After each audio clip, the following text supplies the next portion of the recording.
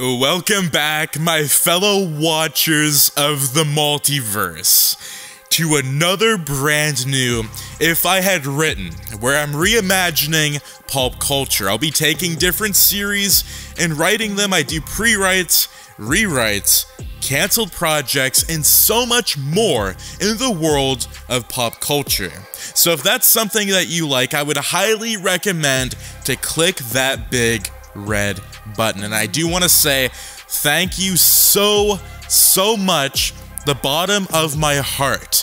We just recently hit over 200,000 subscribers on this channel, and honestly, if you would have told me a few years ago if I would have hit that, I would never have believed you. It's been a long journey through doing so many different videos, like reporting on, Marvel Spider-Man news, and then a few years later, I finally got into my passion, and that was writing and doing what-if content, and even now, doing If I Had Written content. So, I cannot thank you enough for the amazing support, my fellow watchers, and everybody who's seen the Miss the Part channel, and people that I've worked with. I cannot thank you enough. It's been a phenomenal experience, and it's only going to get better from here, because my main goal is to get this channel, I'm serious here, to 1 million subscribers. I think we can make it happen. One day,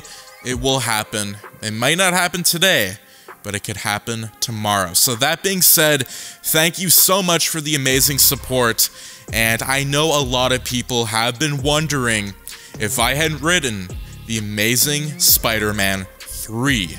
It is now officially out, so what are we all waiting for?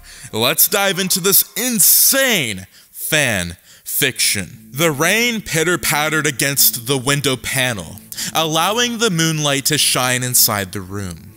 Peter had his knees tucked against his chest, and his disheveled hair curtaining his face. He pulled on his legs, rubbing his hands against the fabric, and muttering as if recreating a ritual. He had his suit on as if that would convince him to jump out of bed and spring into action.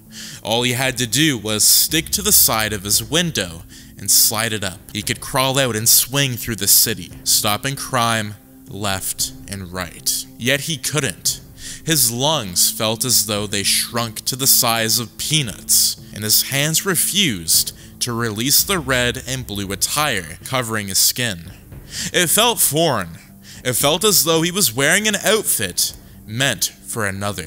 In a way, it felt as though Peter wanted to rip it off and throw it as far as he could. The silent chamber known as his room seemed cramped. His desk was cluttered with papers that had no valuable words on them.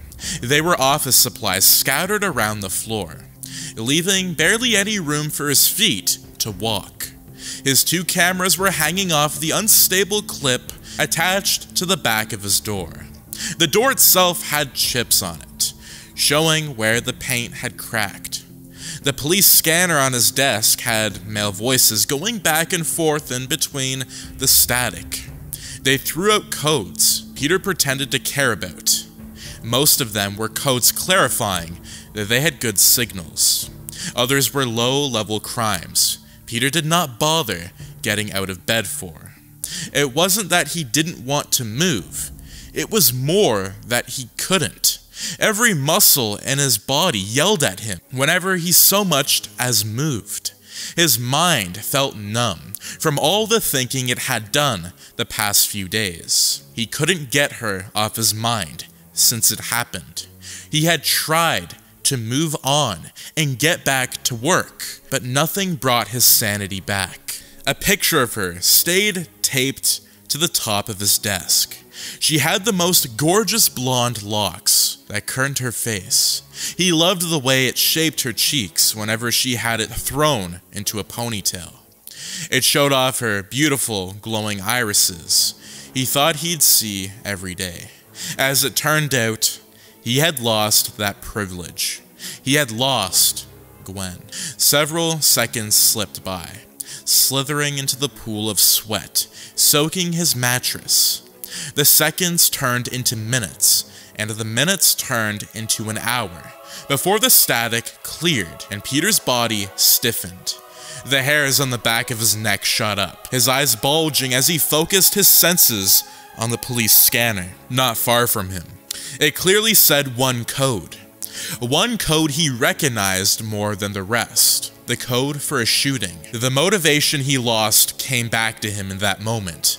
His window slid up, and he darted through it, throwing on his mask and swinging through the streets of the vibrant New York City. The lights flashed across his face, billboard advertisements showing the tour of a band he didn't recognize filled his vision. He ran across it and leaped, attaching a web to the nearest skyscraper, and pulled himself into the night sky, clouded with rain. Twinkling stars glistered overhead, showing off the bright moon next to them. It waved to Peter as he passed, but he didn't have the strength to wave back. From what he had heard, there was an active shooting at a Bank of America. At the Bank of America, located near the Empire State Building. He swung by it and didn't bother glancing at the people cheering below. Some booed, others cheered, or maybe they weren't doing anything, and it was a figment of Peter's mind, made to ease his hefty heart. As he approached the bank, he heard the gunshots before he could go anywhere, before he could see where they were coming from. He saw the familiar red paint of the Bank of America logo. There were police cruisers pulled out in front, spotlights shining on the entrance, guns pulled, shields drawn. Peter wouldn't be surprised if the SWAT teams came next. Despite the danger of the situation, Peter couldn't let any of those officers lose their lives. He swooped down and landed on the side of the large building. The officers noticed him crawling along. Peter could see their focus shift from the target to him. He didn't answer their stares. Instead, he got to the roof and searched for an alternative way inside.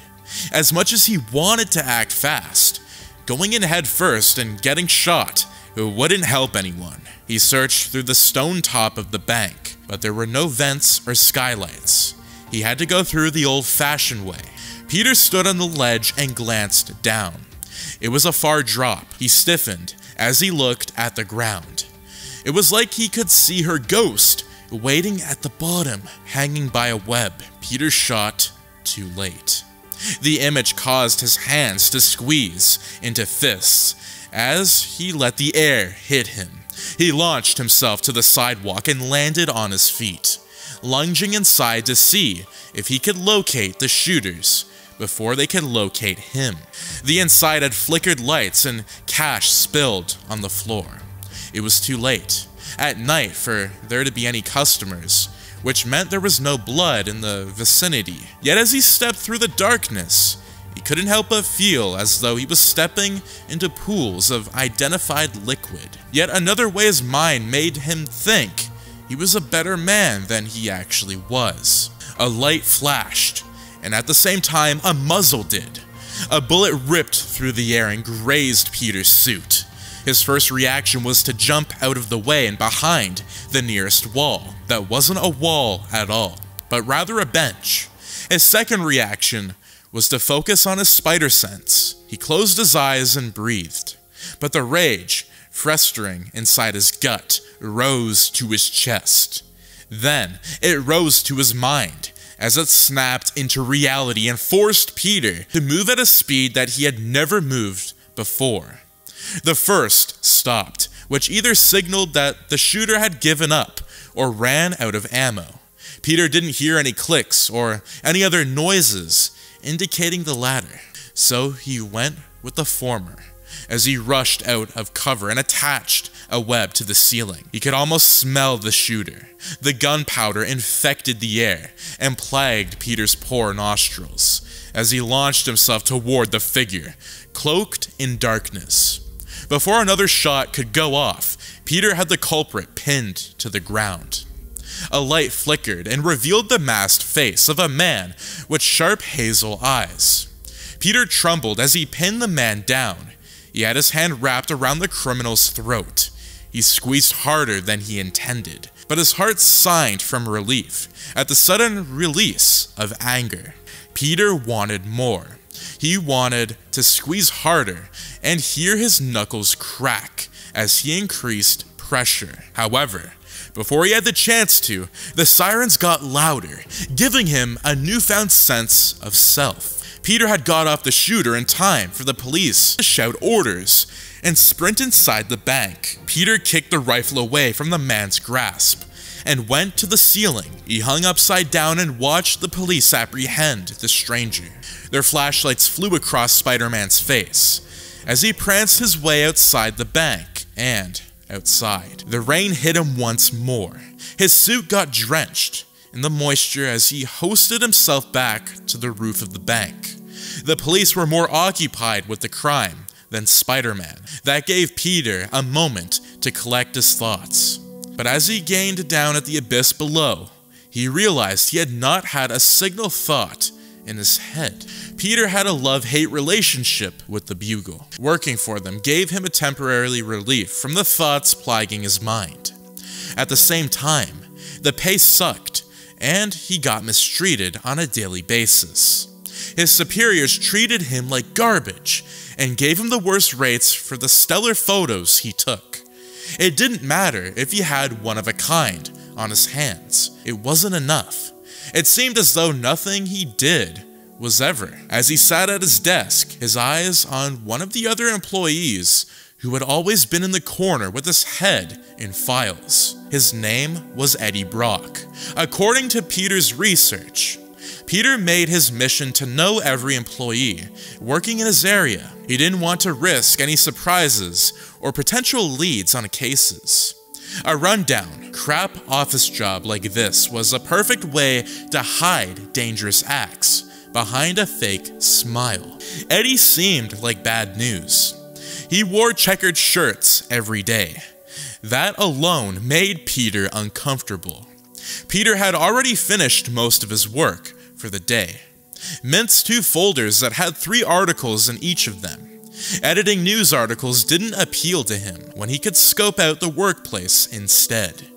He knew he was searching for an excuse to get his mind off his past, but he let himself live in blissful ignorance of his misdoings.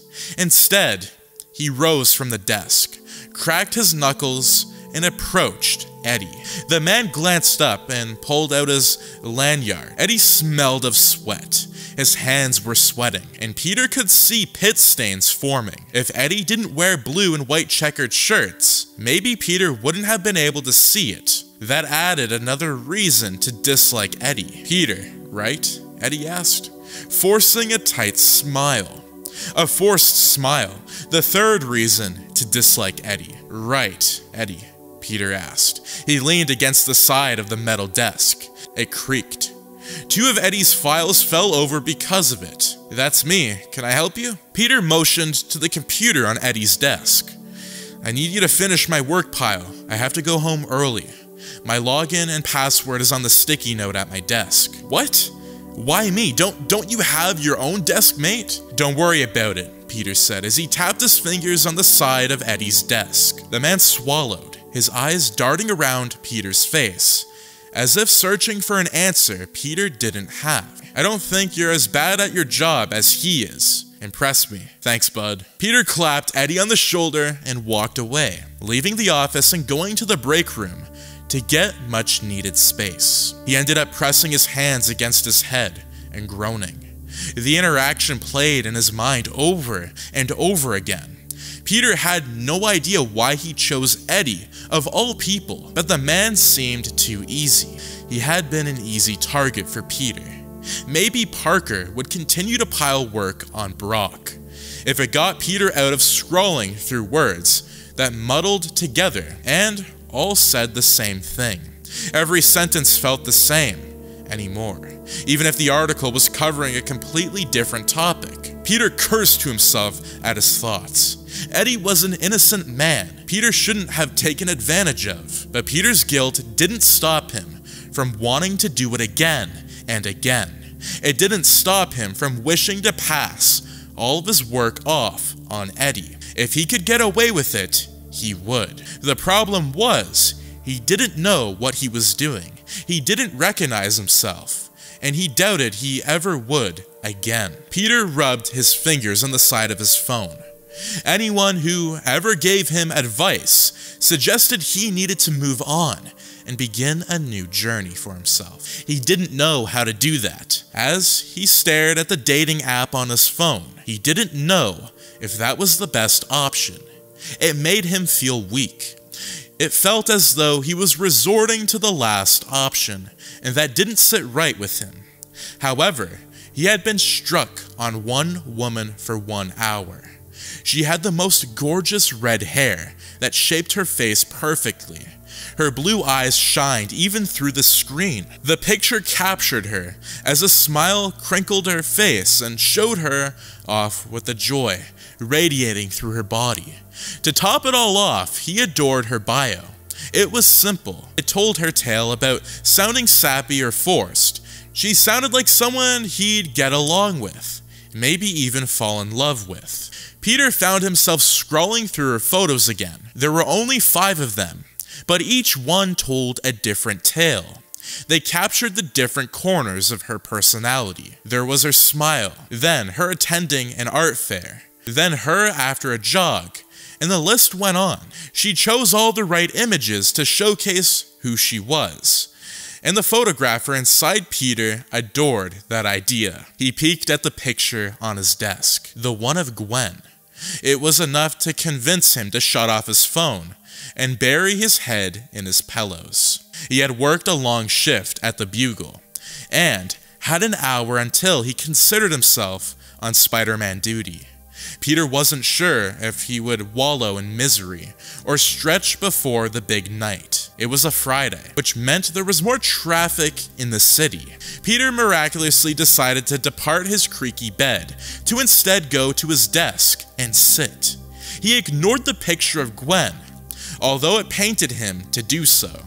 He took a deep breath as he picked up the note buried beneath all the other papers. It had his father's handwriting on it. Peter didn't have much of his parents left. He knew he got his interest in science from his father, but he didn't know the extent of it. As he scanned over the note, he realized just how much of his father he had in him. He latched onto the note, as if it was the last part of himself he had left. Peter ended up slumping over on his desk and staring at the letters in the dim light. It was a receipt of some kind. There were chemicals he recognized, and others that seemed made up, like from a fantasy novel. Peter didn't know what it meant, or if he should try to recreate it.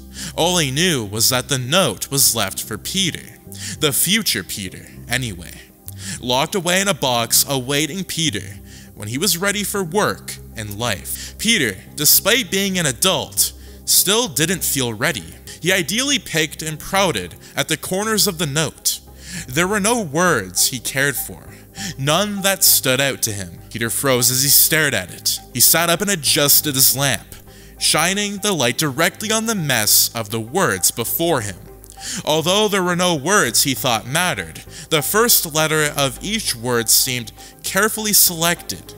The receipt seemed random, except it wasn't. Every letter spelled out a word, a name Peter recognized, Octavius. He didn't need to know the context behind the note to know what Octavius Industries was. It was hard to miss seeing as it stood not far from Peter's location. He could swing there now and investigate, assuming he could get in, or he could pose as Peter and go there, pretending to be a tourist. He doubted the second option would work, so he opted for the first one. Peter changed into his spider suit and grabbed the note. He scanned over it one last time until he realized 2 of the supposed chemicals had numbers in them. When lined up, they made one number, 96. Octavius 96. Peter didn't know what it meant, but he figured it had something to do with a room titled that, unless there was another code he didn't know the answer to yet.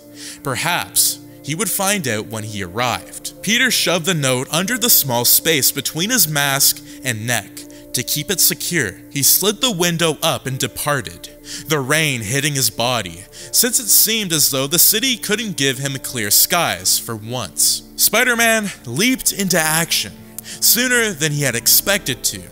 There were countless people below as he jumped between the giant buildings. The lights of the billboards covered him in a sea of different colors, purples and golds, and cyans. Every color illuminated the red and blue of his suit, as he mentally calculated how far Octavius Industries was. Peter arrived only a few minutes later. He was amazed by the size of the place. It made him feel like a kid again.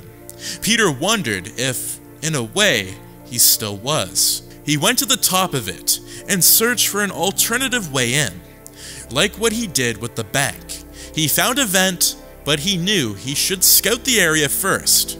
Although he knew it would reveal his presence, he crawled alongside the windows of the Goliath, scanning the inside and searching for any potential leads. He found nothing but empty rooms. Most of the windows were tinted. The only ones that weren't showed him no use. Peter decided to slip inside the building. Through the vent, he located on top of the building. As soon as he entered, he smelled an overwhelming scent of chemicals. He couldn't identify which ones they were exactly, due to how many there were. They were explosive. They danced across his face and clung to his nose.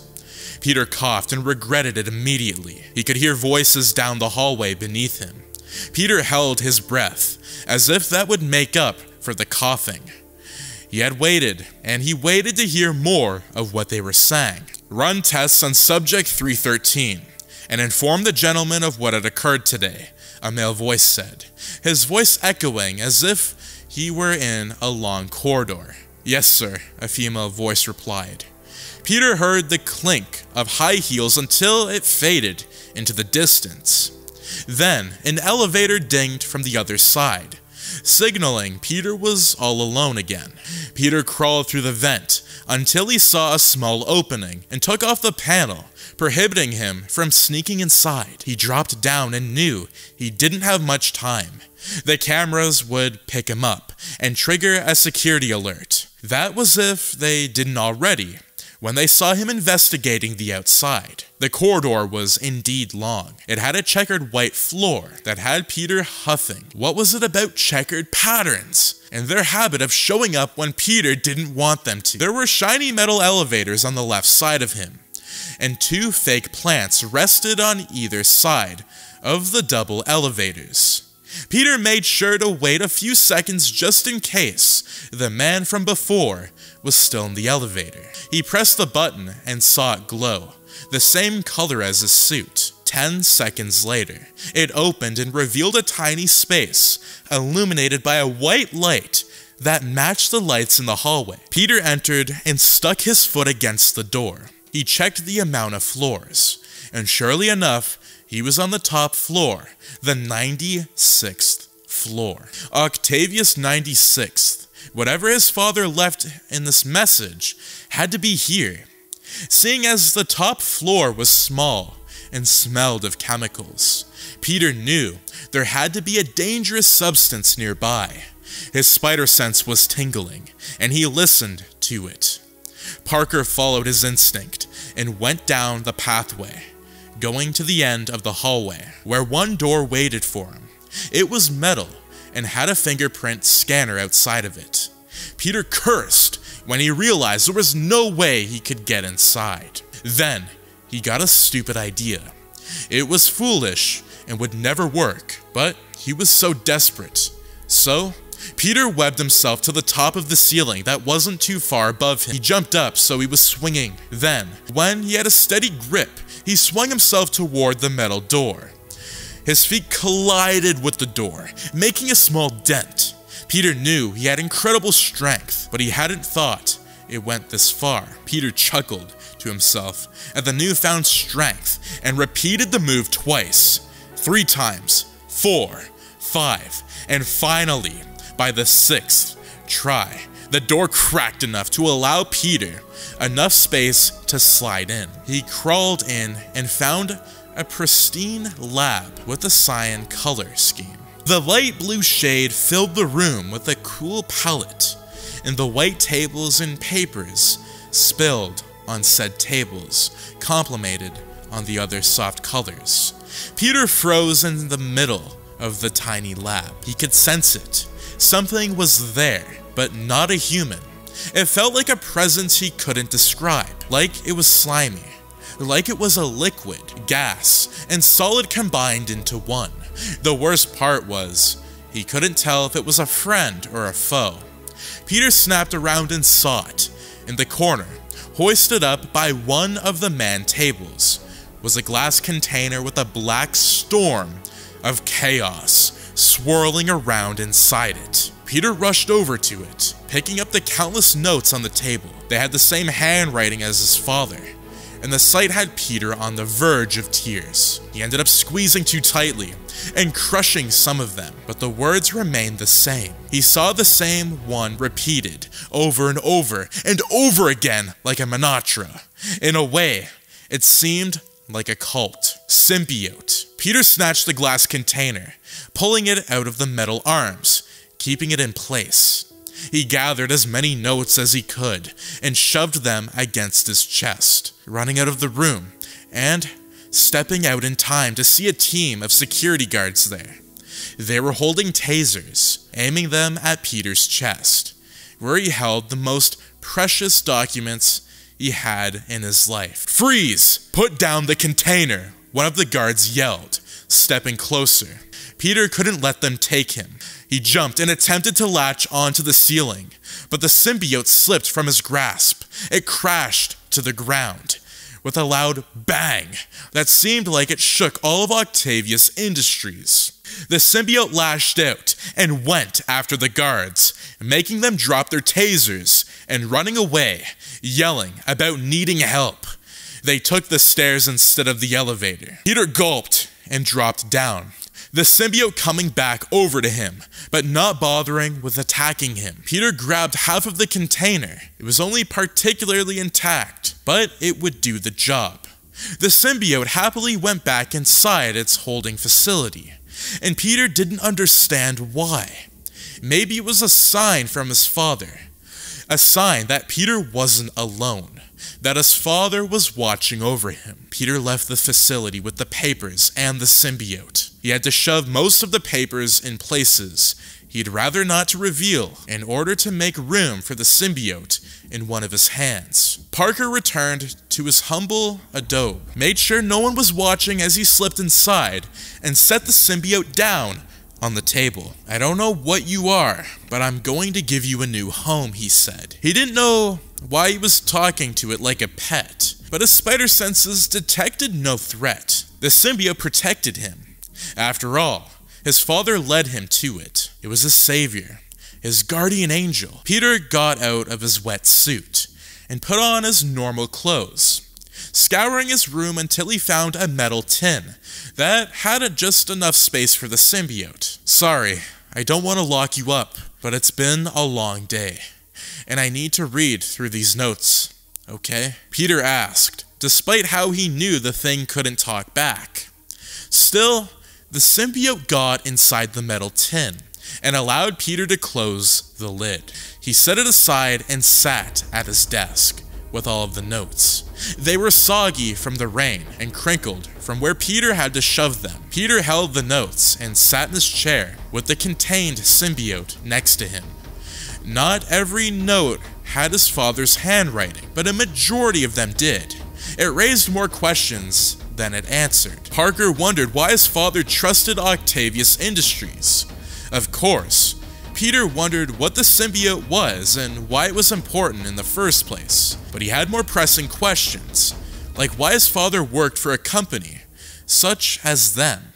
That was assuming he worked for them. Peter tilted his lamp light and stared at the ink spilled out on the page. From the first time in a long time, Peter got excited. He felt giddiness swelling inside his chest as his heart illuminated with life. It felt good to get a part of himself back, even though he was still far from being repaired. Peter stared at the dark fabric. After retrieving the mysterious symbiote his father did countless research on, Peter slept 8 hours for the first time since Gwen passed, and he passed out on the notes he read for hours. He felt as though he had accomplished something. It felt like the first accomplishment he made since she left.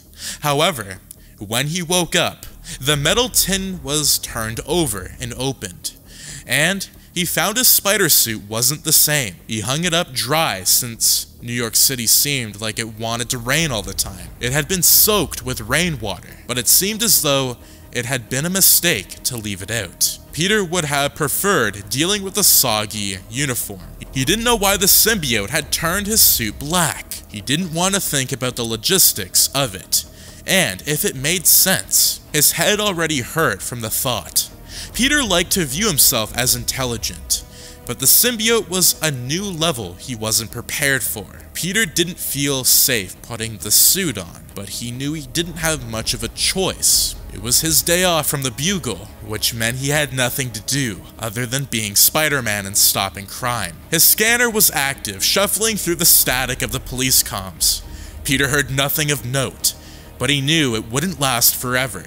Eventually, he'd have to put the suit on. He approached it, and, with gloves on and a pen, tapped the black suit. Nothing happened. No reaction, not even a sign of life. The symbiote that had been withering around had nothing to say to him now. Peter would be terrified if he wasn't so fascinated by the very concept of this type of life. From there, Peter cycled through his list of ideas to get the symbiote off of his suit. He tried getting it wet, putting ice on it, throwing books at it, scratching it, peeling it off, and more. Nothing worked, so he gave up and plopped down on his bed. He laid back and stared at the ceiling that had a crack on it. The chipped paint laughed at him. Peter ended up shifting and lying on his side instead. Time passed as he brainstormed ways to remove the symbiote. He didn't have much at his disposal, but he could make a use of extreme temperatures. He didn't know how he could get access to fire when he didn't have matches handy. Perhaps he had candles lying around somewhere, but they meant nothing if he didn't have something to light them with. As soon as he fell into his thoughts, he heard a slight increase in volume on the scanner. He snapped up and hopped off his bed. Rushing over and listened, he tuned in, making sure the static had a chance to clear before any important information was revealed. Then it was. Peter heard the familiar police code saying a grand theft auto was in progress. Peter knew he couldn't sit back and watch as the police fought someone in the crowded streets of New York City.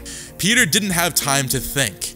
He knew it was a bad idea, but he put the new suit on. It didn't bite or attack him as soon as he put it on, which was a good sign. He hoped so. Anyway, even the mask was infected with the symbiote. As he covered himself with the new uniform, he realized he didn't feel worse. In fact, he felt better. An overwhelming surge of power washed over him, until he grinned under the mask.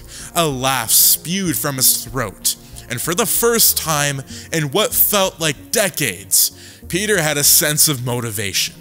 It didn't feel like he was going through the motions anymore. It felt like he had a genuine responsibility, a genuine reason to continue being Spider-Man. Peter zoomed past the picture of Gwen on his way to the window. He left, and he immediately jumped, feeling the air brushing by the new attire. His laughter increased as the wind got to him. It made his ears ring as his tongue tasted the pollution New York was known for having.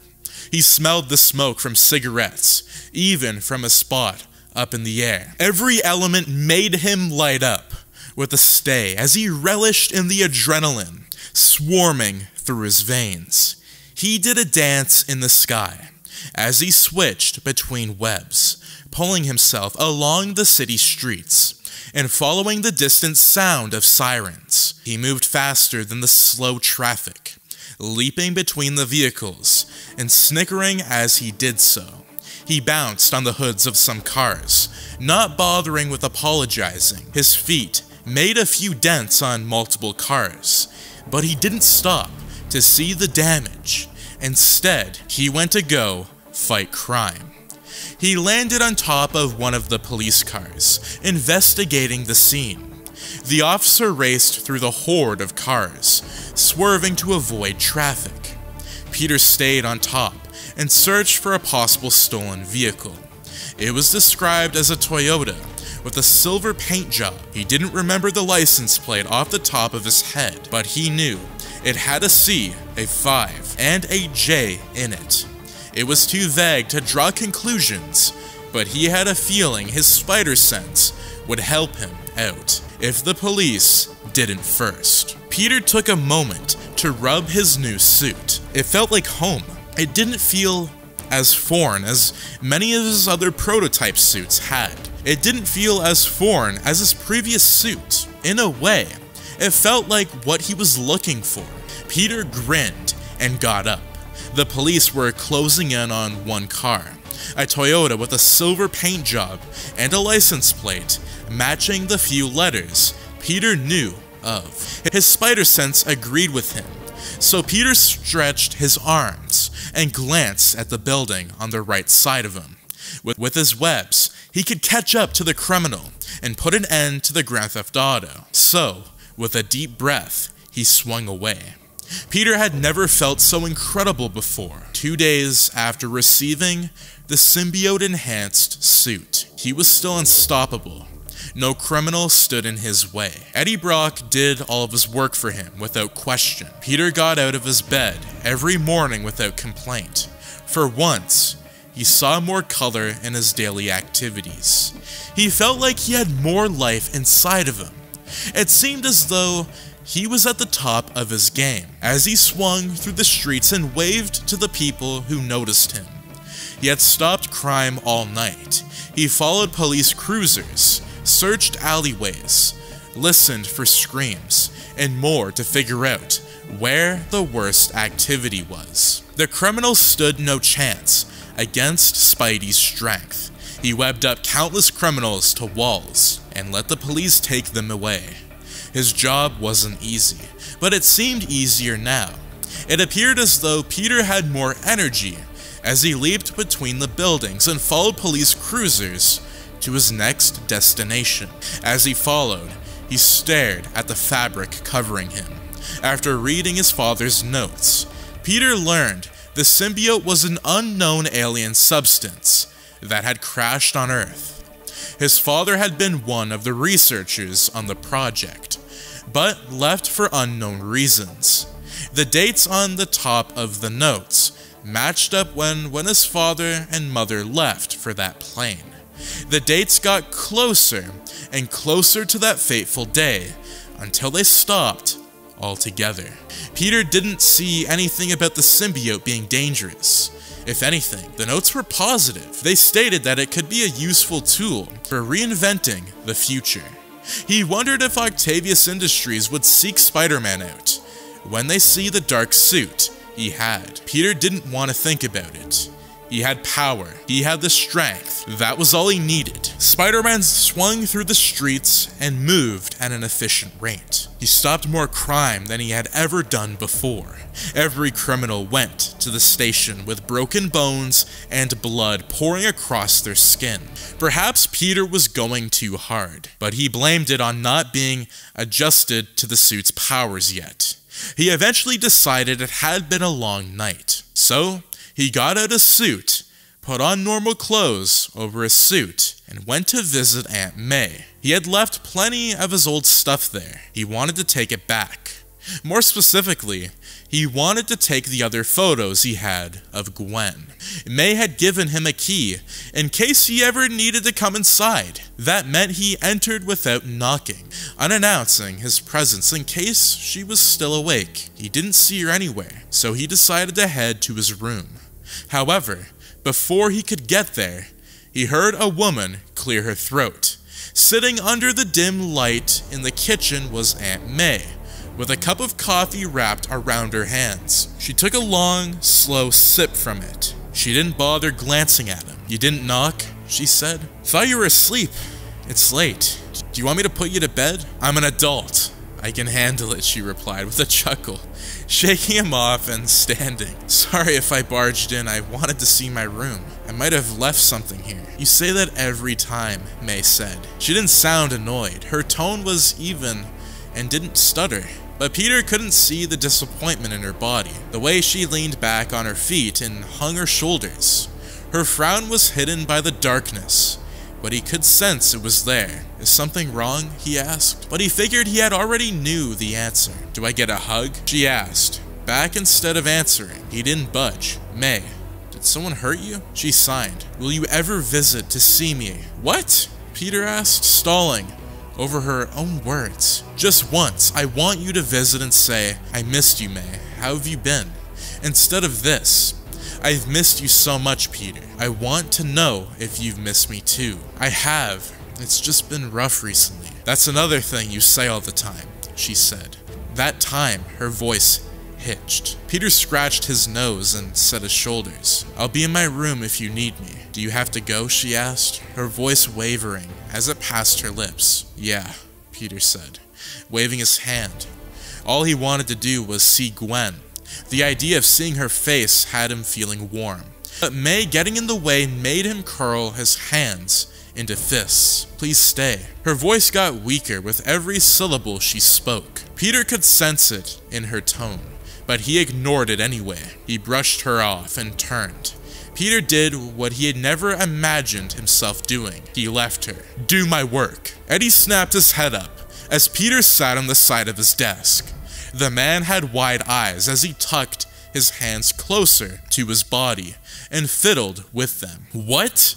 Eddie asked. Peter didn't like repeating himself, especially to someone who refused to wear anything other than checkered shirts. Do my work, Peter said, resisting the urge to roll his eyes. I have to go out and get some pictures of Spider-Man in action. How do you know where Spider-Man is? Don't you know? There's a rumor he's going to swing through Central Park today. I want to be there when it happens, Peter said, squeezing Eddie's shoulder. He tugged to him for a second longer. Then he meant to. You'll do my work for me, won't you, Ed? Eddie, he replied, but he hitched his voice as he said it. I don't want to keep doing your work for you. I'm already overwhelmed as it is, and Jameson won't leave me alone about how I've been falling behind. So what I've been hearing is you can't handle some extra work. Really. Eddie hung his head and went quiet for a moment. Peter stepped back to give the man the space he needed to think. Then, Eddie signed. Peter lit up and patted Eddie's back.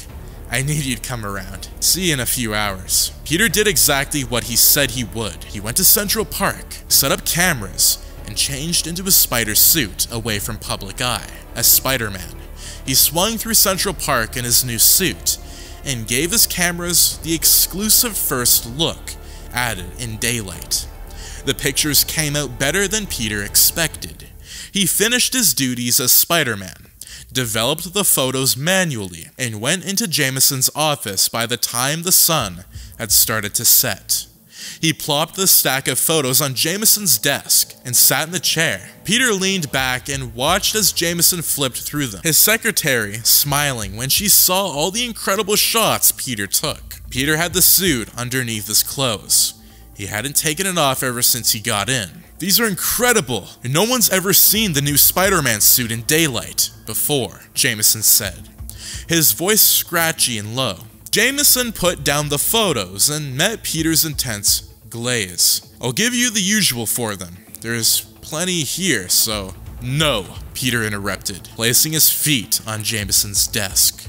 The mud on the bottom of Peter's shoes dripped off and hit some of the papers near the end of Jameson's desk. Triple the money. You gave me a job, and I proved myself by being a good employee. It's time you treat me like one. You can't be serious, Jameson replied. Peter clicked his tongue and grabbed the photos from out of Jameson's hands. If you don't want them, fine, but I don't tolerate this disrespect, Parker. Peter only smiled. You do now. After he got the extra money, Parker left the office, going down the street and smiling to himself as he went. He had music playing in his mind as he embraced the strength he felt flowing throughout his body. He did small dances and caught the attention of many walkers around him. He gave them grins and waved, but they only looked at him with scrumptious eyes as a disgusted expression. Peter ignored them and went on his way. Parker slipped into one of the many alleyways as he claimed as a Spider-Man alleyway. In these alleys were his backpacks. He had hid in case he needed supplies as Spider-Man. He took off his clothes and revealed the spider suit underneath, throwing his regular clothes in the bag and hiding it again. With his web shooters ready, he attached himself to one of the many skyscrapers and darted around. He cheered as he danced through the sky and followed the police sirens as he always did. He found a traffic stop that happened all the time in New York City. However, the next case was a bit more complicated. It was a shoplifter running around with $100 worth of jewelry. Peter swung faster than the shoplifter could run, and he webbed up the criminal. The man went flying upwards due to Peter's height advantage. Peter hung to the side of the building and watched as the man helplessly kicked his legs. Peter made sure both of the man's hands were tied with webs before he attached the criminal to the side of the building. Peter jumped onto the man to make him rock back and forth. The criminal shouted and begged for help as Peter took the jewelry from him. "Breaking my eardrums isn't going to get you down," Peter said as he backed off. He had all the jewelry now. The man wasn't so high that he'd die when he fell, but he'd likely fracture, if not break both his legs. Spider-Man jumped down and handed the stolen jewelry to the police. "Can we arrest him now?" one of the officers asked. Spider-Man shrugged. "Wait 2 hours for the webs to dissolve." Then, he swung away, following more police sirens and stopping crimes left and right. Most of them were traffic stops and accusations more than actual crimes. Spider-Man ignored a few old women who needed help across the street. As it turned out, not every day was exciting, even in the city. Spider-Man sat atop a roof and kicked his legs as he oversaw the streets, blustering with life. No crimes underneath him as far as he could see. Peter sat back and yawned, yearning from another criminal to put in his place. He hated criminals more than anything. They were the ones who hurt the most. Peter wished he could put them all in his place. So, for the rest of the day, he waited for his chance to lock up the dirty criminals in the city. Peter sprung into action the second he heard the scanner go off. There was a report of a criminal fleeing from the police. The man had a federal warrant and was armed. Peter knew he had to interfere. There were plenty of hidden spots in the city, due to how crowded it was. Peter knew he'd have to rely on his spider senses and his knowledge of the city, whoever the perp was. The criminal had apparently fled to Central Park at night. There were countless areas where the park was dark. Anyone could blend in with their environment if they were smart enough. Peter made a mental note of that as he made his way to the familiar park. The trees occupied his vision, even as he landed inside and scoured the land for any signs of criminal activity. The description was a tall white male with a checkered shirt, combat boots, white shorts, and a snake tattoo on his left thigh. Peter grimaced at the thought of the man. Peter thought the man deserved to be in jail for his clothes alone. Peter swung through the park, using the trees. Although it was harder than it was when there were giant buildings around him, he kept going and hoping he could find the man. He saw police searching, but no signs of the criminal, even as they went by the second half of the park. Peter had searched every nook and cranny he could think of. He wondered if the man was insane enough to hide in the upper corner of the park. Figuring he had no other options, Peter swung there. The gates surrounded the park weren't far from him now. He could see them and a couple civilians on the other side of them. Inside the park, there weren't many around. A few of them glanced at Spider-Man as he crawled through the vicinity and searched for a possible man with a checkered shirt. He got out of the public eye and went into the particularly shady corner where there was a patch of trees. The grass tickled his calves as he passed by, pressing one hand on the bark and peeking his head out through the thickness to see if he could spot anyone hidden away. Much to his amazement, he did. A man shot out and punched Peter. His spider senses hissed and told him there was more danger on the way. Peter dodged the kick and punch the man attempted to throw his way. Instead, he returned the favor. It was the suspect. He had the checkered shirt and the ugly shorts. It was the strangest combination of clothes Peter had ever seen. The combat boots struck out because of the choice to have shorts instead of pants, and the tattoo was clearly visible on his left thigh. Peter fought back and knocked the man over, getting on top of him and punching the man over and over again. His rage built up inside of himself. As he punched, Peter slowed his motions, hoping the man was down and not going to try anything again. However, when he pulled his fist back, he saw the face of Harry Osborn staring back at him. Gwen's face flashed in his mind, and Peter lashed out. He yelled and punched the man over and over and over again until blood soaked his fists and his eyes were clogged with tears. His nose left snot fall out of it until Peter could taste the bitterness of his own body. The rage built up inside of him until he prepared to land the killing blow. That was when he stared at the criminal. It wasn't Harry. Peter's mind had played a trick on him because the two men shared the same eye color and facial structure. Still, it wasn't Harry. It was an illusion, a fake. Peter slumped to the ground and placed his hands on the side of his head. He had almost killed a man for the sake of anger. The black suit covering him made him tremble. It tried to fill his thoughts with positive words and phrases. It whispered to him that he did the right thing, that he should finish the man for daring to hurt Spider-Man. Peter refused. He got up and ran to the police, directing them to the man. He didn't stick around to see how the medical treatment went. He swung away, went home, threw clothes to cover the suit, and sat on his bed. He didn't know what to think. He didn't know what to feel. There was only one person who could help him comprehend his thoughts and feelings. One person who could understand what he was going through. Aunt May. Peter sat at the table and folded his hands together. He was visiting Aunt May. He hadn't done it often since Gwen passed away, and he decided to start his adult life like he did not too long ago. He only visited when he needed to get something from his room. More often than not, he visited to stare at the pictures of Gwen he had in his room. It made him feel weaker than he was. Now, sitting at the kitchen table and sipping on a cold coffee, Parker realized the suit made him weaker, not stronger. "You're not in your room," May said, as she came over with a laundry bin in her hands. She sat down on the kitchen counter and threw dirty clothes in the washer. She didn't speak again. Her silence was an invitation for Peter to speak, but he didn't know what to say to fill the void. Coffee was all Peter could say as he took another sip.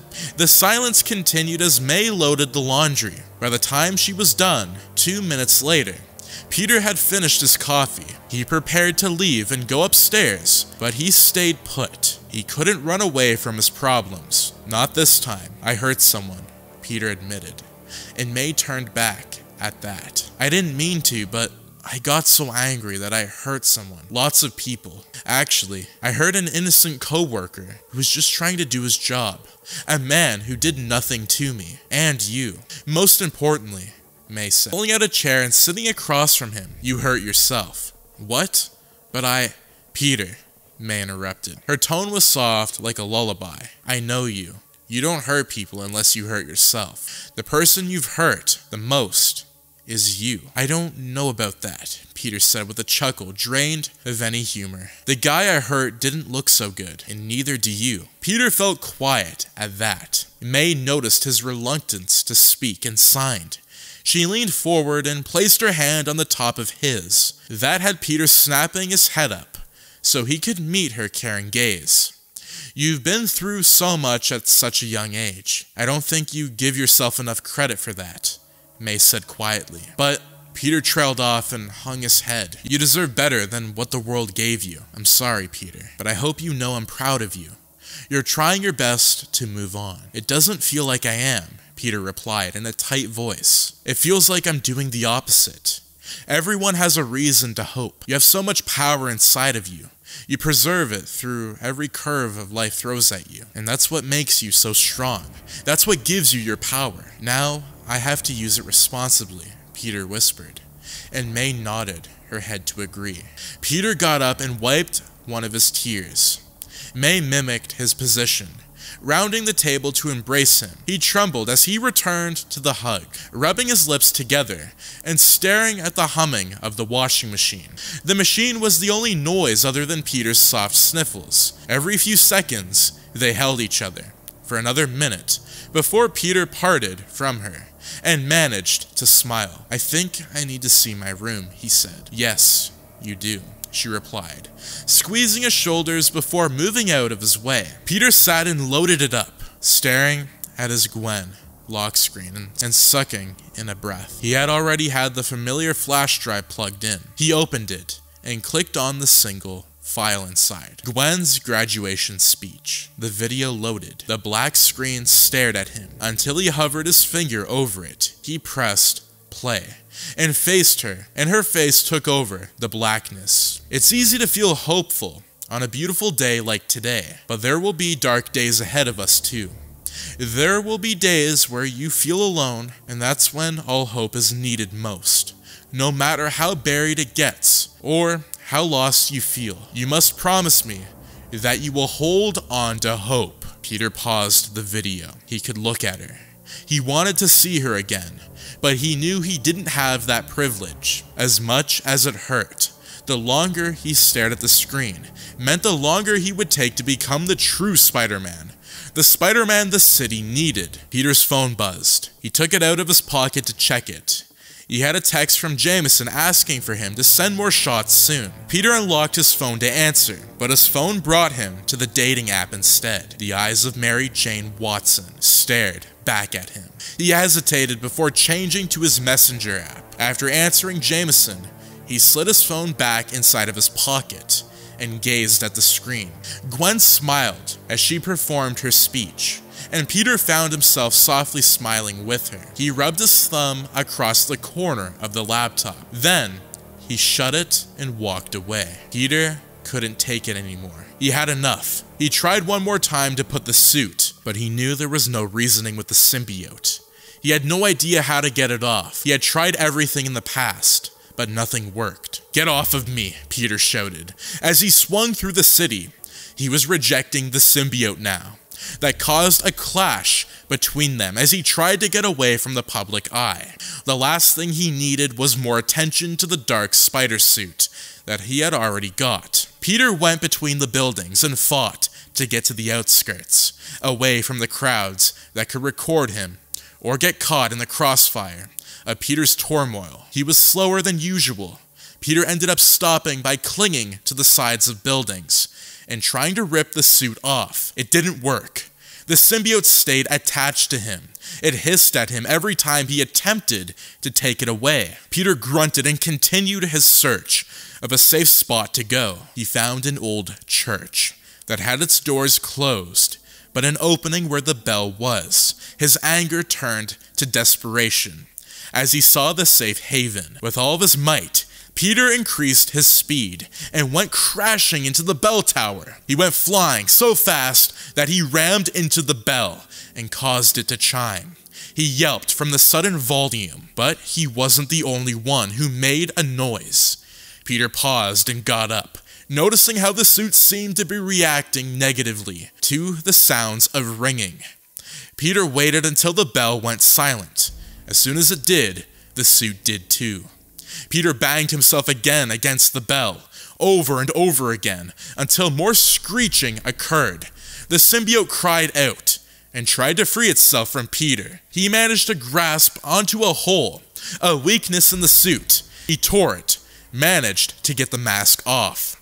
He yelled as he pulled with all of his strength. The symbiote resisted and screamed, but Peter ignored it. He ripped through the shreds of the symbiote, and he could smell the bitterness radiating from it. Sweat dripped down his skin as he fought harder, pulling at every last string until his torso was exposed. He threw it off. Now he had little left. Using the last of his strength, he removed the rest of the symbiote from him. His web shooters were all that remained. Peter panted and kneeled over. The symbiote was gone. It already slithered away and went down the hole that sat below the bell. Peter coughed and caught his breath. He glanced around the small room he was in, noting how empty and dark it was, yet it felt bright. Peter grinned. For the first time since Gwen died, he didn't feel bad for smiling. Peter got to his feet, pranced to the side of the church, and swung away. He took the back roads and alleys as to not be seen exposed. He had backpacks all over the city, so he could get changed. After 2 minutes, he made it to one and got changed into casual attire, shoving his web shooters inside and deciding to take the subway like every other citizen. Peter kept his grin the entire time. From now on, Peter would be strong. From now on, Peter would be a better role model for both himself and the people around him. From now on, he would never let himself slip into that darkness again. Eddie didn't know what to do. He had been watching Peter for several days now, trying to uncover the secrets that the man had. However, he got sidetracked when he saw Spider-Man swinging toward the church. That led him to dropping the case against Peter and going after the vigilante instead. Eddie didn't have his professional camera with him, but he had his phone, and that was enough. With his phone armed with the camera app, Eddie had followed Spider-Man to the church. Eddie couldn't climb, so he opted to enter through the front doors and search for the culprit. Eddie could finally one-up Peter. He could level the playing field and gain some respect around the workplace. He had been terrorized by co-workers because of how he let Peter Parker, all those people, boss him around. It made him look pathetic. In a way, Eddie felt it too. The inside of the church was made of stone. The wooden pews were lined up and down the main hall. Eddie heard the distant yelling that sounded like it was coming from where the bell was. Seeing as the bell rang several times as he approached, he wasn't alone. Spider-Man was there. Eddie watched from the bottom. He couldn't see the full body of Spider-Man, but what he saw when the man slammed his body against the bell, he took as many pictures as he could, but none of them gave him a clear view of who or what Spider-Man was doing. Eddie considered going up to help the man, but a loud screech sound and reverberated around the walls of the church. It didn't sound human. If anything, it sounded the farthest from human it could get. The screeches increased in volume until Eddie spotted droplets of black goo oozing off the side of the stone. The circular hole around below the bell showed Eddie Spider-Man as he banged himself against the bell over and over again until it rang loudly enough for the strange screeching to reach its peak volume. More blackness came. It formed a string-like substance as it came closer to Eddie Brock. It was like a hand reaching out to him, a guiding hand. It was his bright star in a dark night sky. He backed up out of fear, but the goo called to him. Eddie stood underneath it, but before he could touch it, he glanced up and saw Spider-Man slumped over. The man kneeled over, coughed, and fought to catch his breath. That was when Eddie saw the identity of Spider-Man, Peter Parker. Hate boiled throughout his body when he saw the man there. However, before he could yell or fight back, Peter got up, glanced around the small room, and left the area. Based on the swinging Eddie heard outside, he could tell Peter had left the church behind. As soon as the swinging faded away, a touch hit Eddie's shoulders. It was the black goo. Eddie welcomed it despite the terror spilling on his tongue. His veins skyrocketed with adrenaline. His vision turned red as he thought of Peter Parker and all he had done to Eddie Brock. Eddie's life had become pathetic and weak. His co-workers embarrassed him. His boss hated him. His pay got reduced, so Jameson could give it to Peter instead. It didn't help that he had nothing waiting for him at home, other than his thoughts. As the goo surrounded him, Eddie embraced it. It morphed with his body and clung to every inch of his flesh. Eddie laughed as it stuck to him, formed a monster he thought didn't look so different from him. He became taller, stronger, faster, and as soon as the suit finished its formation, he broke free from his cage. His mind cried from the relief as he bursted through the church's walls. He broke outside and let the night sky engulf him. He was a monster, the size of 2 Spider-Mans combined. The power surged through him and made him feel larger than life. For once, he wasn't pathetic. For once, he felt free. He stepped forward and ended up prancing around the empty sidewalks. The church was near the outskirts of the city, which meant there were no people around to witness the new creature roaming the streets. He went to go inside an alleyway when he stepped on something. It crunched under his feet. He picked up his foot and saw the words Daily Bugle written on the top of the wrinkled newspaper article. An entire box of newspapers was next to him. The bright blue mailbox contracted the darkness of his body. He hissed at the object before he tore it to shreds. He destroyed the box and ripped every last paper to shreds. From now on, he wouldn't be weak. From now on, he wouldn't be seen as a pathetic worker who folded to Peter Parker, of all people. From now on, Venom would be the one people listened to. Peter flipped the note over and over again in his hand. It was the note that had Octavius 96. The note in his father's handwriting. He had scoured through what seemed like thousands of notes left by his father, all describing the symbiote, and making it seem as though it had a larger purpose. Peter didn't believe that. He believed it didn't need to be in New York City, and it definitely didn't need to be on Earth. Peter set the note on top of the other folded up notes. He shoved it in the metal tin can he once used to hold the symbiote in. It was almost overflowing with notes, all of which about the symbiote and the research conducted on it. Peter was about to close the lid when he paused and waited. It wasn't a spider sense. This time, it was him. His eyes darted to his phone, which laid on the desk beside him. It begged him to unlock it. Peter couldn't bring himself to. It felt as though there was something else he had to do first. His fingers traced across the picture of Gwen he had hung up. It was a small one, almost like a Polaroid. The smile he had fallen in love with was present. It stared back at him as he brushed his hand alongside it. Although his heart ached, as he did, he peeled the picture off his desk. He brought it to his eyes and observed the way her eyes crinkled and her nose scrunched up. There was no beauty that shined brighter than her. He hoped she knew that. Wherever she was, she deserved to know. Peter placed the picture on top of all the notes. It would be the first thing he saw if he ever decided to open the metal tin up again. He hesitated. Then, he closed the lid and put it on the top shelf of the closet. He made sure to close the closet door after he was done. He wasn't throwing it away or getting rid of it. That little tin made up a part of Peter that he couldn't really make disappear. Instead, he put it in a better place, a place where it belonged. Peter plopped back in front of his desk and picked up his phone, opening it like it begged him to do earlier.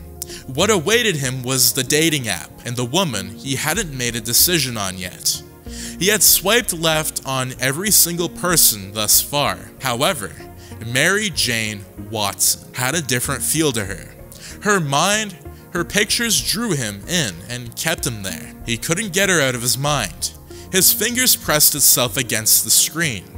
The app registered his movement and lit up. The screen almost blinded him.